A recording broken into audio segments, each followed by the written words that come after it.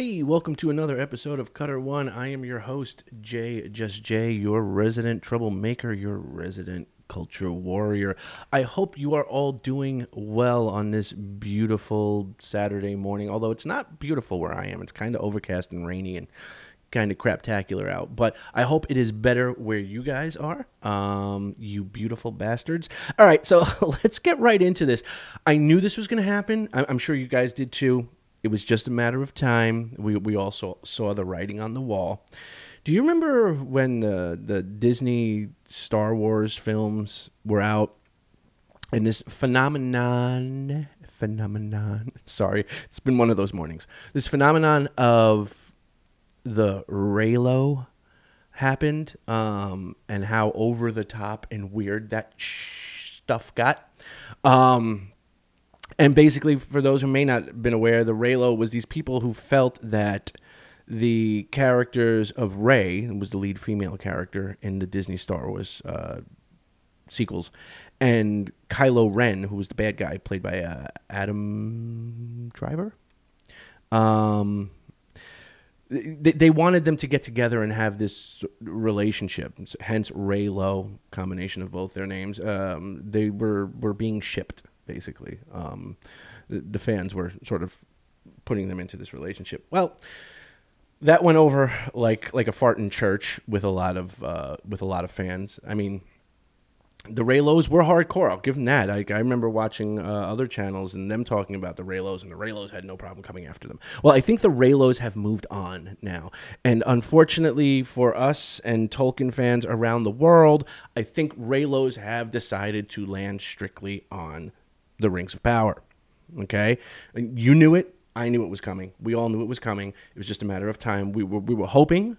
We were hoping. You know, much like Gandalf hoping that that ring that Bilbo gave to Frodo isn't the one.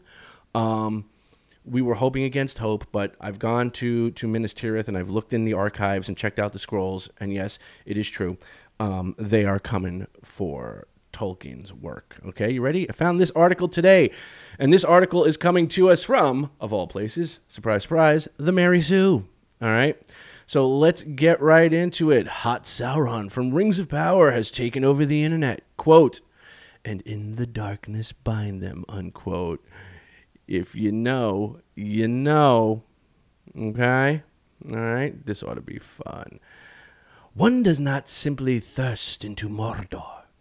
Have you heard the word about Hot Sauron on Rings of Power and how everyone is shipping him and, well, you'll see. While other fandoms fight over whether it's appropriate to like a villain, Trop, the Rings of Power, fans are quietly falling for one of literature's biggest baddies. Spoilers for The Lord of the Rings of Power ahead. Definitely for Season 1 and perhaps for some upcoming seasons as well. Sauron's hotness is canon.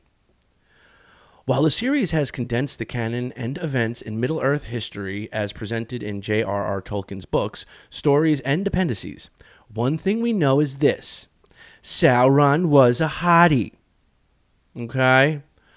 This is something that even the most rigid Tolkien fans cannot deny. In Tolkien's biblical Middle-earth text, the Silmarillion, at the start of a chapter titled, quote, of the Rings of Power in the Third Age, unquote, Tolkien says, when Thangorodrim was broken and Morgoth overthrown, Sauron put on his fair hue again and did obeisance to Eonwe, the herald of Manwë, and abjured all his evil deeds, and some hold that this was not at first falsely done, but that Sauron in truth repented, if only out of fear. I know this chapter says Third Age, but I believe that passage describes events in the Second Age that lead up to it. Why? Well, that makes no fucking sense. You're literally like, well, I know Tolkien specifically laid this out in the Third Age, but, you know, I'm just going to apply it to whatever the hell I want because, you know, I can. The appendices to the Silmarillion also specify that Anatar, the name that Sauron uses when he is the Lord of Gifts, and the titular Rings of Power are in production, took a fair form. The good looks are only temporary, however. When Numenor ultimately falls and Sauron creates the One Ring, the Silmarillion notes, in the mists of the lands of Mordor. Mordor. You got to get that R roll. Sauron has fashioned the ruling ring. There now he brooded in the dark, until he had wrought for himself a new shape, and it was terrible, for his fair semblance had departed forever when he was cast into the abyss at the drowning of Numenor. The execution from page to screen was still a surprise. So we knew that Sauron would be easy on the eyes in the Rings of Power. He's not supposed to be easy on the eyes. Like Olivia Munn and Morgan Webb, he's not supposed to be easy on the eyes, you sexist piece of crap. In the Rings of Power, and we knew that he would be seductive in some kind of way. That's how he gained the trusts of the elves, dwarves, and men before stabbing them all in the proverbial back with the One Ring. That said, I don't know about y'all, but I assume that Anatar, or whatever he calls himself, would be one for the Legolas girlies, a.k.a. hot in an elven way. I didn't expect him to be hot in a rugged, unwashed Aragorn way. R.I.P. me, I guess. And then you see a tweet, you know, what do you think of the darkness with Charlie Vickers? Enter Halbrand, played by Australian actor Charlie Vickers, who we now know was, sing it with me, Sauron all along. Oh boy! Handsome and sad and dark and smirking up a tempest. Galadriel meets him on a raft in the sea. She's on a quest to find and defeat Sauron after he murdered her brother in service to Morgoth, the big bad before him, and ends up not only befriending him, but clearing a path for his return. Oops. Shortly after they meet, Galadriel makes a costly assumption and projects a backstory onto him that is immensely appealing to both her and to fans. A reluctant hero, an heir to the Southlands, an exiled king just like Aragorn, right? Wrong. Halbrand will technically rule over the Southlands, but only because the area of Middle-earth is destined to become Mordor. Still, the hero's journey, that gal, apparently that's the new thing. We're not calling her Galadriel. We're just calling her Gal. And unsuspecting viewers were sold on, had us looking at Halbrand and the things he did in a particular way. Sauron has been manipulating Galadriel, but is also at a crossroads.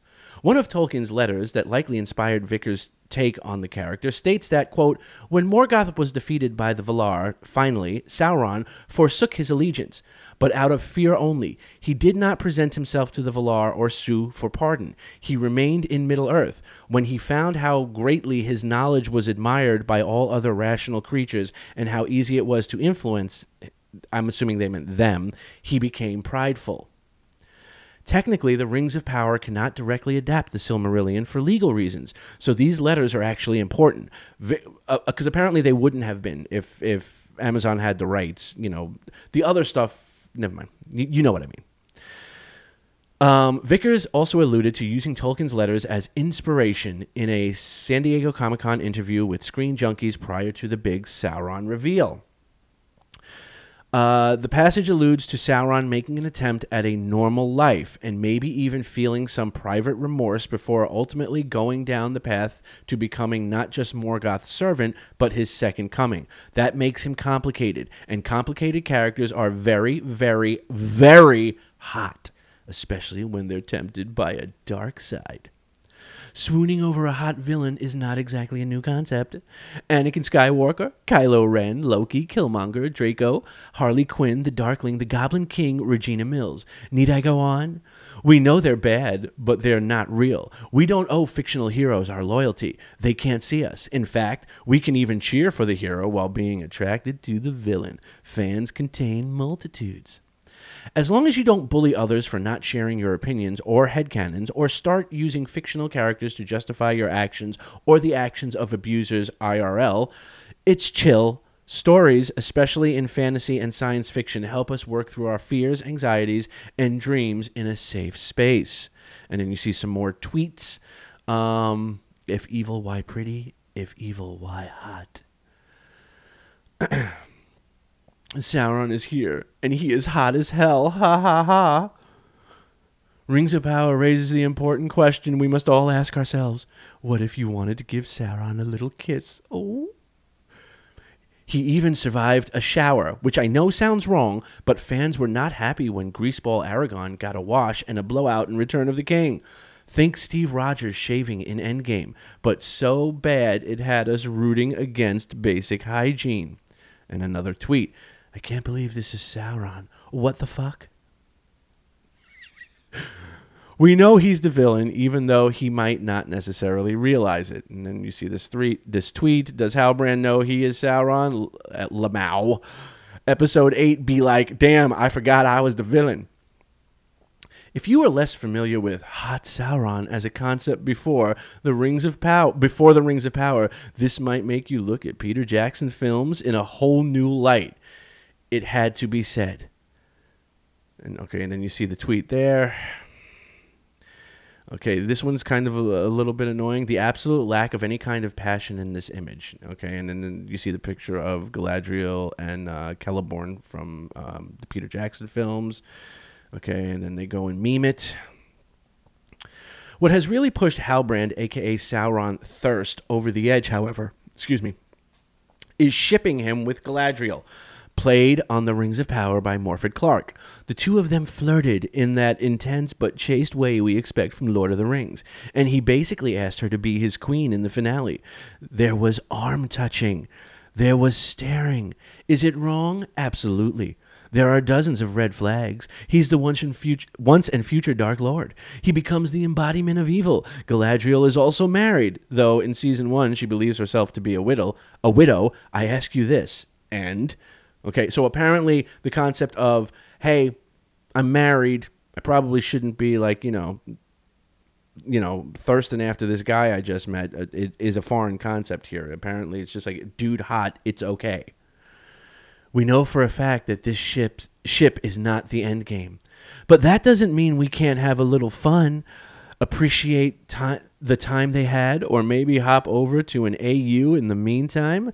Galadriel can have fun too. Strong, confident, zealous, smart female characters like Galadriel in the Rings of Power are boring as Entmoots if they aren't allowed to make mistakes. You know what I mean? Bring on the shipping manifestos, fic, Tumblr posts, gift sets, and many fan cams set to Taylor Swift songs. Okay, a couple more tweets. Let me be abundantly clear. I want someone to look at me like this.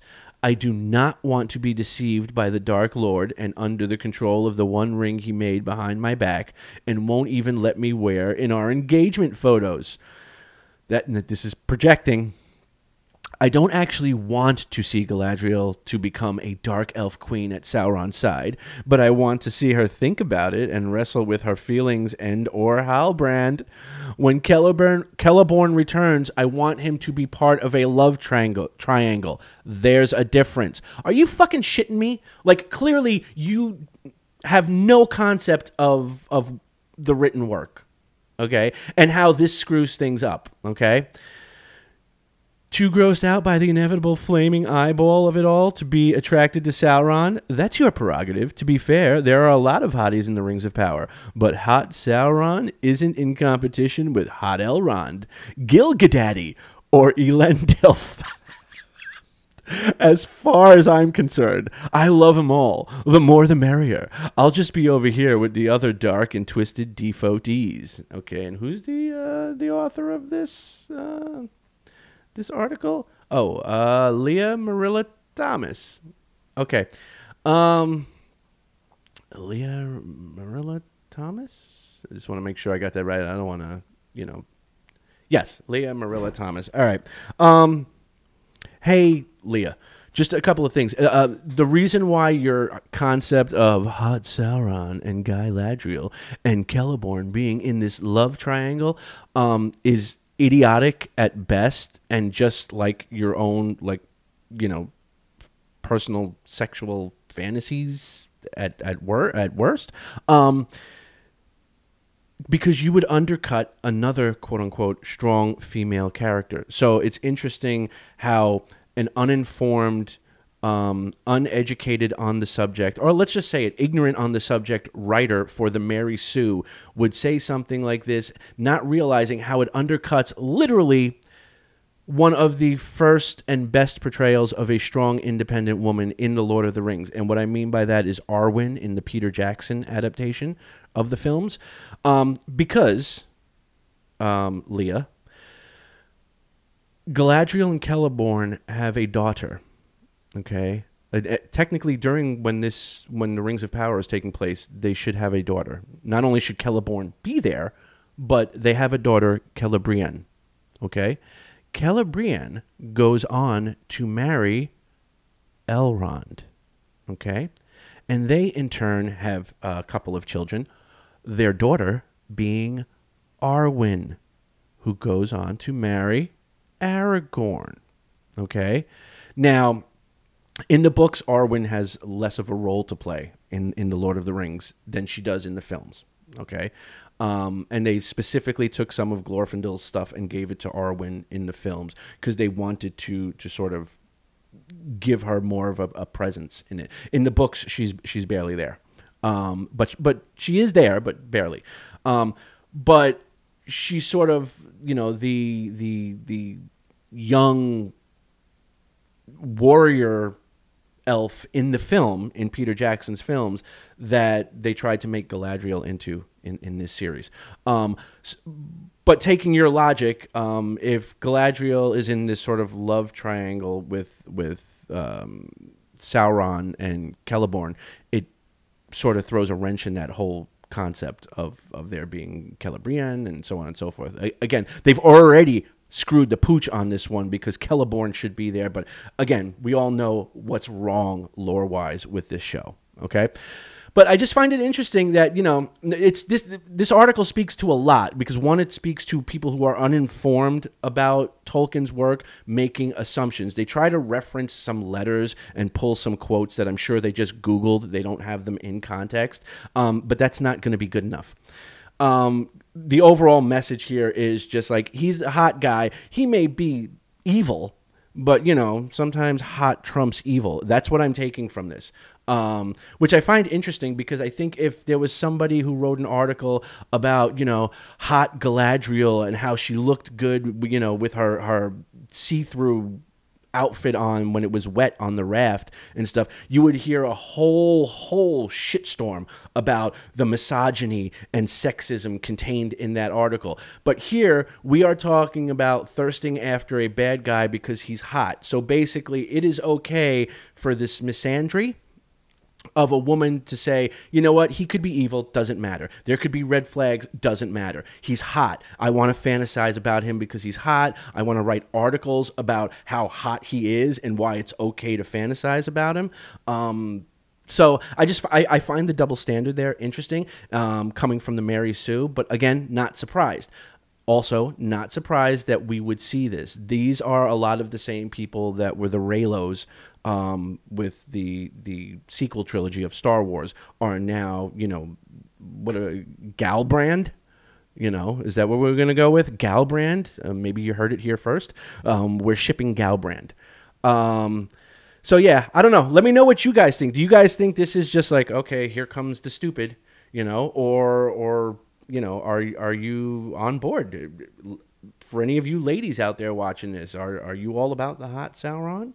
Or does the fact that he's like, you know, the second most evil being in all of existence in Tolkien's work kind of like put the kibosh on the feels, if you know what I mean? Let me know what you think. Let me know what you think down below, people. Do you think I could do a video about, oh my God, you know, hot Galadriel in her wet see-through t-shirt? Oh my God, look at that raft. And get away with it?